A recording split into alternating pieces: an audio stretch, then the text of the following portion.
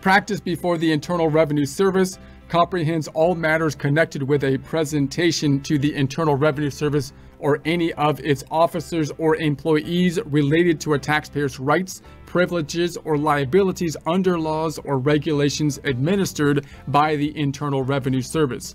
So such presentations include, but are not limited to, preparing documents, filing documents, corresponding and communicating with the Internal Revenue Service, rendering written advice with respect to entity, transaction, plan, or arrangement, or other plan or arrangement having a potential for tax avoidance or evasion, and presenting a client at conferences, hearings, and meetings. So clearly this can be quite advantageous to a client if you're able to correspond basically with the IRS, and especially if you're required to go to meetings and whatnot. If you can do that on their behalf, then that obviously is a good perk for, you know, a client oftentimes. So who may practice? You have attorneys, certified public accountants, enrolled agents, enrolled actuaries, and enrolled retirement plan agents. So obviously when you have a tax practice kind of situation, or if you're practicing in tax, then you want to think about where's your specialization going to be, and are you going to be in a situation where you're going to be taking on representation and whatnot, and can that be a beneficial thing basically to the practice? Usually, again, clients would like to have that capacity in the people that we're working with, or that could be a valuable resource and give them at least a feeling of ease in case the IRS comes back with questions. So registered tax return preparers. So others, any individual qualified under Section 10.5E or Section 10.7 is eligible to practice before the IRS to the extent provided in those sections. Government officers and employees, and state officers and employees. So these are the people that could practice. Again, there's a wide range of difference between these individuals and some of their specializations. So you're going to want to get into more detail depending on where you fall on the spectrum. So fees in general, a practitioner may not charge an unconscionable fee in connection with any matter before the Internal Revenue Service. Notice what we have here is basically an attempt to have some kind of like self-regulation within the industry, because if you have a situation where just one or two people are dishonest within it, obviously what they are doing is they're actually profiting off of the goodwill of the industry in and of itself. So it's like having a doctor. If you had a doctor, and there's all these good doctors out there, but you just have a few doctors out there that are really selling snake oil and ripping off people, then they're really making money off of the goodwill of the good doctors. And so that's kind of the problem. So the industry of the doctors have an incentive to not allow the snake oil salesmen to basically do that, because then it hurts everybody. So the same kind of thing goes for any kind of profession where there's a big difference between you're selling something that's knowledge-based. That means there's going to be a difference between understanding between yourself and the client, and that's where there's always potential for scamming to take place, and some kind of rules that hopefully can be somewhat self-input within the profession instead of outside rules from like a legal consequence kind of thing, because there's an incentive for the industry itself to self-regulate because of the nature of the situation. So, except as provided in paragraph B2, 3, and 4 of this section, a practitioner may not charge a contingent fee for services rendered in connection with any matter before the Internal Revenue Service.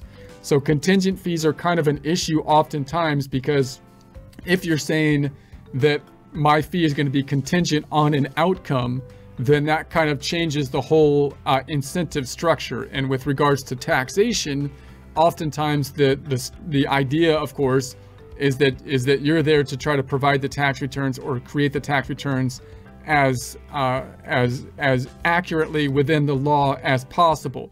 If you start to create incentive structures where you're going to charge them based on like how much money you get out of it, which is going to be dependent on like a tax refund or something like that, then the tax preparer has more incentive to basically be dishonest about their positions that they're taking. They may be more likely to make more extreme positions because it would benefit them possibly more than the client, because the client could run into troubles with those positions along the road. You've got this agency issue where the agent's goals would be a little bit different than the client's goals, which leads them to have kind of different strategies and whatnot. So contingent fee is any fee that is based in whole or in part on whether or not a position taken on a tax return is or other filing avoids challenge by the Internal Revenue Service or is sustained either by the Internal Revenue Service or in litigation.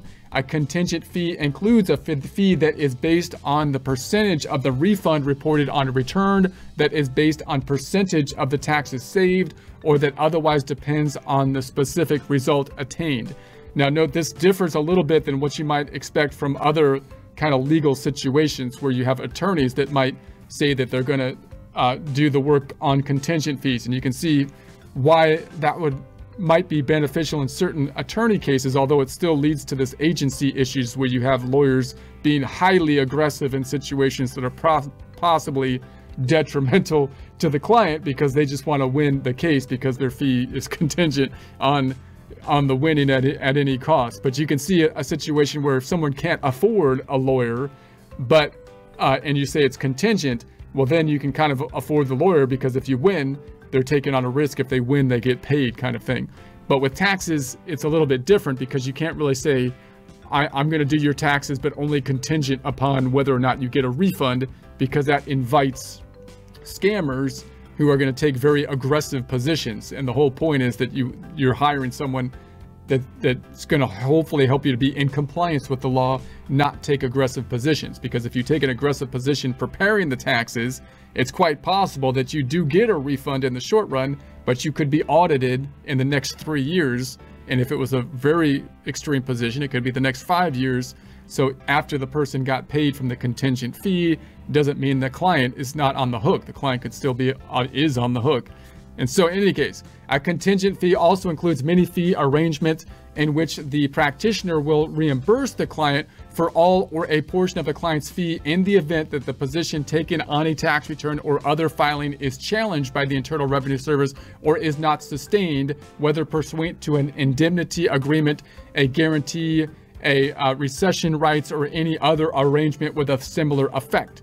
So if you set up a situation, you're like, okay, look, it's an extreme position we're taking here, but if the IRS audits you, then we'll reimburse you for it.